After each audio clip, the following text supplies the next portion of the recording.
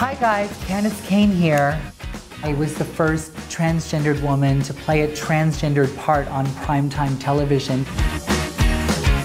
Life is this little weird road that you have to follow, but as long as you do it for the right reasons and you're true to yourself, anything is possible. My teenage years were kind of a blur. There were a few moments where it was really hostile. I remember one time I walked into this little square and all of a sudden there were 6 guys around me, all yelling at me, calling me faggot, calling me maggot. Are you one boy or one girl? And one of them came up and hit me in the face. I didn't understand why people would try to hurt me. Anything possible in my journey is my journey. I started on this earth one gender and ended up as another. My first experience with having different feelings was really when I was young, when I was 7 years old. I just assumed that those feelings were because I was gay and I liked everything that was feminine and I liked boys. In my age bracket, there was nothing on television that told a transgendered woman what she was. I didn't really know how to deal with that except for go into drama, and so I fell head over heels in love with drama class and going to acting and dancing and singing.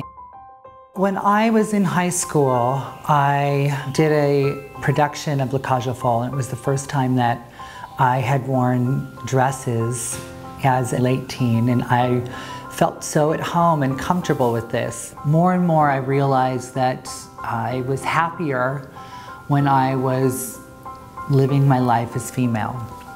I remember sitting at this makeup table in my first apartment in New York City. I had a couple of candles lit and I had this light, this moment, and I said, I want to grow old as a woman. I don't want to grow old as a man.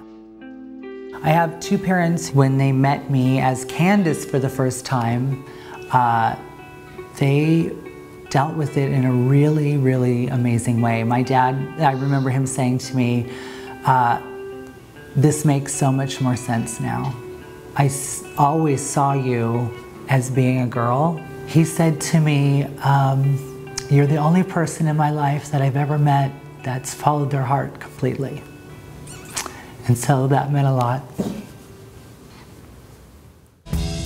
I went to New York and thought, this is what I want to do. I want to be a dancer, I want to be an actress, and I'm just going to do it. And I slept on couches, I ate top ramen. When I auditioned for Dirty Sexy Money, I didn't realize how big it was and what a life-changing thing it would be. The show was pushing the social fabric forward. One night I was in Hollywood and I went to this big event in the gay community. I got a standing ovation. And it wasn't until then that I realized that this isn't about me. It's so much more than just my little story. It's the story that there's some kid in Kansas that's sitting there and he sees me for the first time and he thinks, oh my God, I'm not evil. I am a living, breathing testament to the fact that nothing, and I mean nothing, is impossible.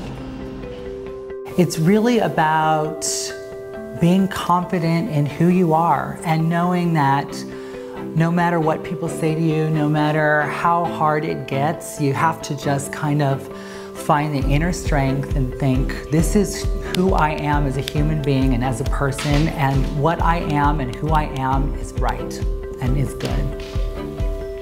There were times in my life that I didn't know what was going to happen next, but I made it through. I followed my dreams. I became a primetime actress. Anything's possible.